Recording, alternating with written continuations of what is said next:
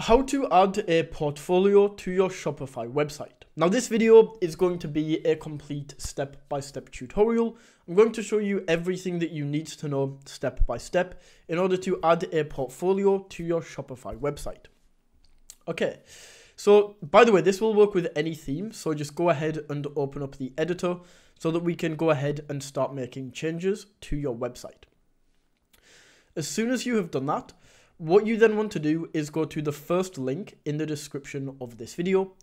Go ahead and click on that, and that is going to take you over to this website called Elfsight. Now, Elfsight is one of the best tools that I've came across online. Now, Elfsight is a software that allows you to add different widgets. Basically, it allows you to add a bunch of different add-ons to Shopify without the need to code or anything crazy like that. And it's the best website that I've found to do this. Another awesome thing about this is that you can get started for free. So all you need to do is enter your email in right here, click on start, and then you can go through and basically sign up to Elfsight. Once you have signed up, what you then want to do is go to the widgets section right here. And this is going to show you all of the widgets that you can use with Elfsight. And there's a lot of these here. So feel free to play around with these after. However, we are specifically looking for a portfolio. So just go ahead and type in portfolio, and then you can see this right here. So we can go ahead and click on this. And then it takes us through to this section where we can edit the widget and we can select a template. So from all of these templates, you can go ahead and choose one of these.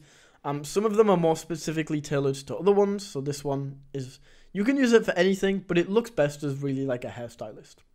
So just go ahead and choose the one that suits your company the best. I'm just going to go for this one right here because it's very simple. And then all we need to do is click continue.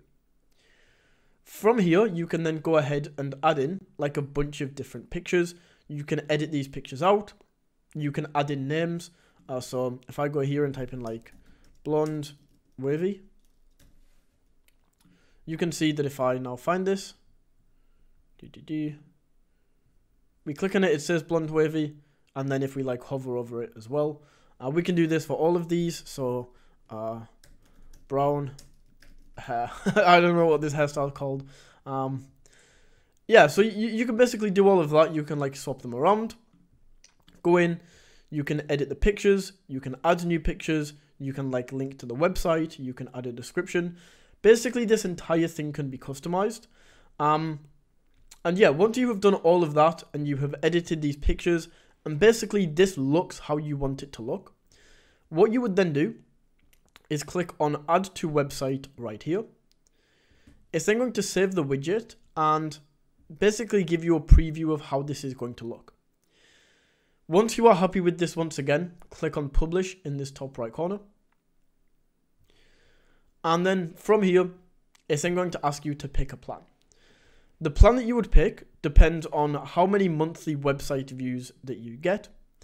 So as you can see, we have 150,000. So just go ahead and choose one of these.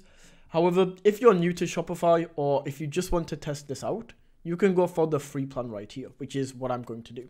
Now, as soon as you've picked the plan, it's going to take you through to this screen right here where it gives you a piece of code. Super simple. All we need to do here is literally copy and paste.